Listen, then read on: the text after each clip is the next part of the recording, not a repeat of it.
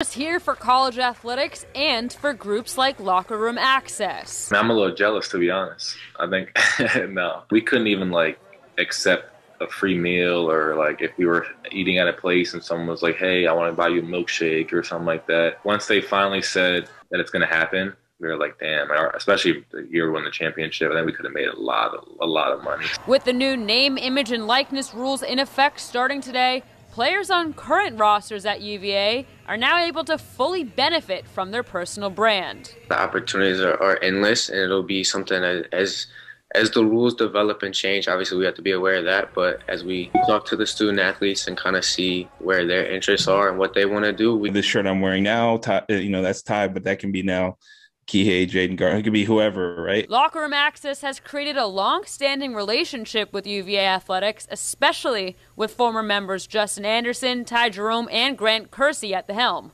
When the change went into effect, every member of UVA men's hoops got on board with sponsorships. They've seen us from a distance for a while now, and I think the relationship that Ty and Grant and everyone had, it was very easy for us. We just wanted to do something to help and start this thing off right for them. Between branded shirts, autographed products, and other opportunities to represent themselves, the team at Locker Room Access is prioritizing helping the athletes to make the most of it all. It's like, what can it do for them more than anything? Right now, it's a whole new world. So that's really where the juice is for us. As of today, the rules are just interim as the NCAA, universities, and local and federal government work through finding a consistent course of action.